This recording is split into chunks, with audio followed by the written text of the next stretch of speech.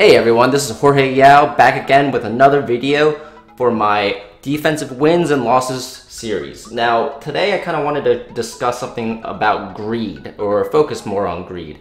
Now when I'm rating, and I'm definitely subject to this mistake too, a lot of times you get like 47, 48%, or even a little bit less, or even a little bit more, and you're like, oh, let me go in for the 2-star, being a little bit greedy because you want the extra cups, right? Especially at this level, those cups make a huge difference.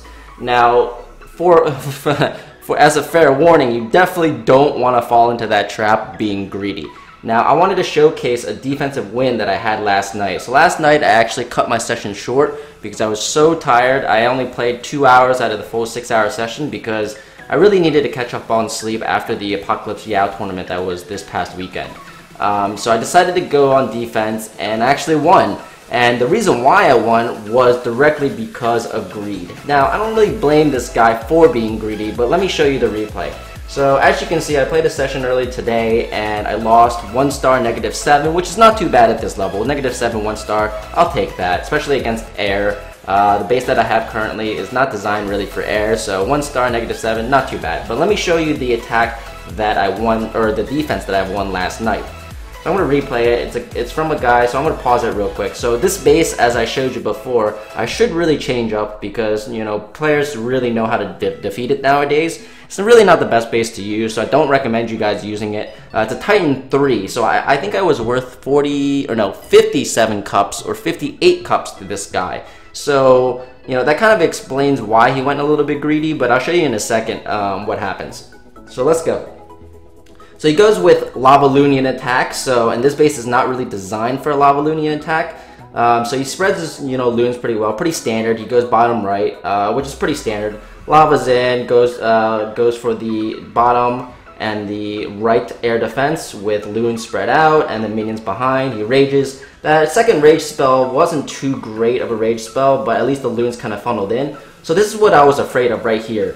So right here, this is exactly what I didn't want, and that's what this base is kind of designed for, is for the loons to actually spread out. So if you see here, that's what I wanted your loons to do, is go around the core. So a few loons did that, but these loons, people have figured out how to basically destroy this base and get to the core. So as you can see, these loons got to the core, and then at this point I was really worried because it's already at 29%. He has one rage spell left and a free spell on top of that. So at this point I'm like, oh crap, this is probably going to be a 2-star. He's going to rage those up right at the core, and he's going to freeze the Teslas and probably the Expo and the multi-target Inferno. I think the multi-target Inferno is still alive, but we'll see.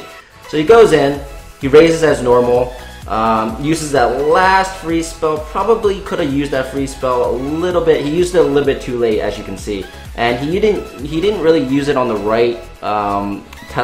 Excuse me, not Tesla. He used it on the wrong Inferno Tower. He probably should have used it on the multi-target, and he probably should have used it a lot sooner than that, because by this time all his loons are already dead. So there was really no point in using that free spell. So that was kind of his first mistake. And at this point I was like, okay, maybe I do have a chance of winning. Maybe I do have a chance of winning.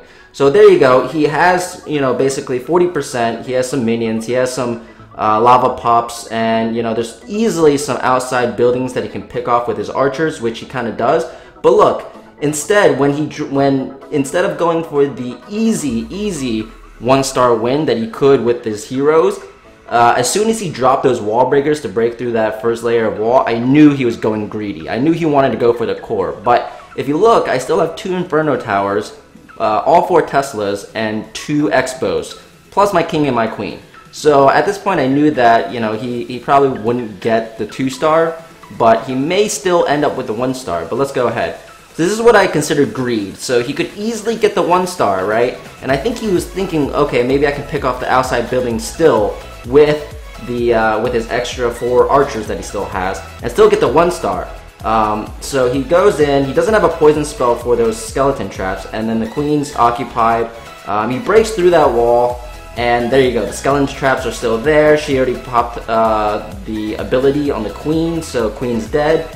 And there you go, the extra archers are there. They're trying to pick off, so that one lava pup took out another percentage, so that's 47% right there.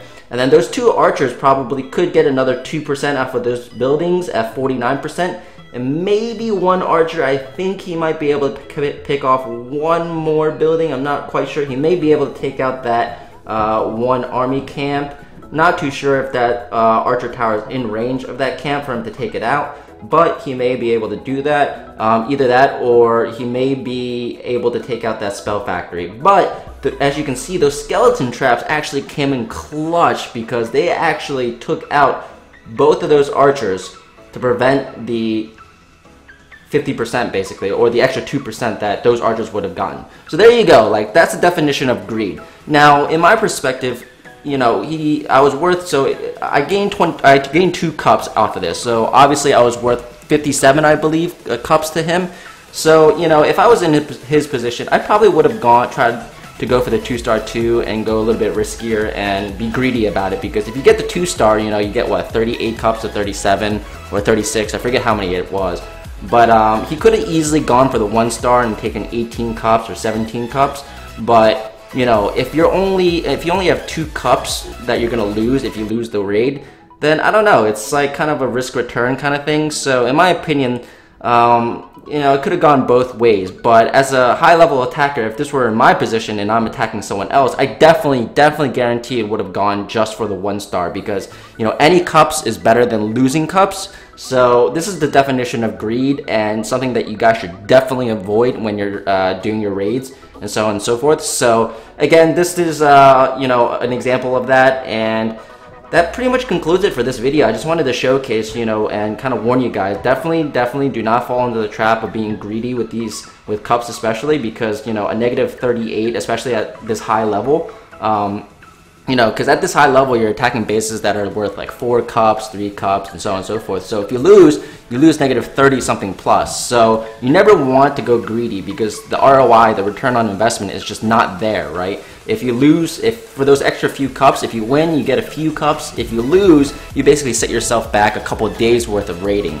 And you never want to fall into that trap. And here again, I'm just gonna look and check the leaderboards right now. So yeah, Squad, my second account, ironically, is so much higher than my first account. I think I might switch to Lavalunian, but I think I'm gonna stick to my guns and try to get this account to Legends using dragons. Now with the new update that's coming out soon with level 7 spells and rework of other spells, I think that drags might make a return, because I think 2 level 7 lightning spells plus an earthquake spell could take out 1 air defense. That leaves me with let's see, 3 extra spell spaces, so I could use 2 rage and 1 freeze on top of that. So right now my main composition is basically 3 lightning spells and 2 rage. So I could replace one of the lightning spells with maybe a freeze spell, and then instead of using poison, I use earthquake. But I'm kind of weary of that, because the poison spell got reworked too, per the sneak peek that Supercell gave out, I think today or yesterday,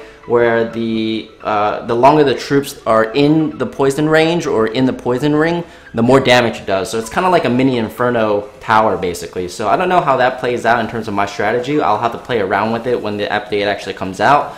But again, so the moral of the story is, don't be greedy. You know, go for the easy win if you can. Unless, you know, for me, secure the 50% before going for the 2-star. And this really only applies for, you know, Lavalunian attackers, drag attackers, because you drop your king and your queen quite late in the attack. Basically, those are the last things that you drop. Whereas if you go ground, you pretty much drop your king and your queen with your ground troops. So that you can't really control the greed. But in air attacks especially, don't be greedy and just take the positive cups. You know, the extra cups are not worth it. And there you go. And thanks again for tuning in. This concludes my second video in the series, Defensive Wins and Losses. And if you liked the video, again, don't forget to comment, like, and subscribe, and I'll see you next time.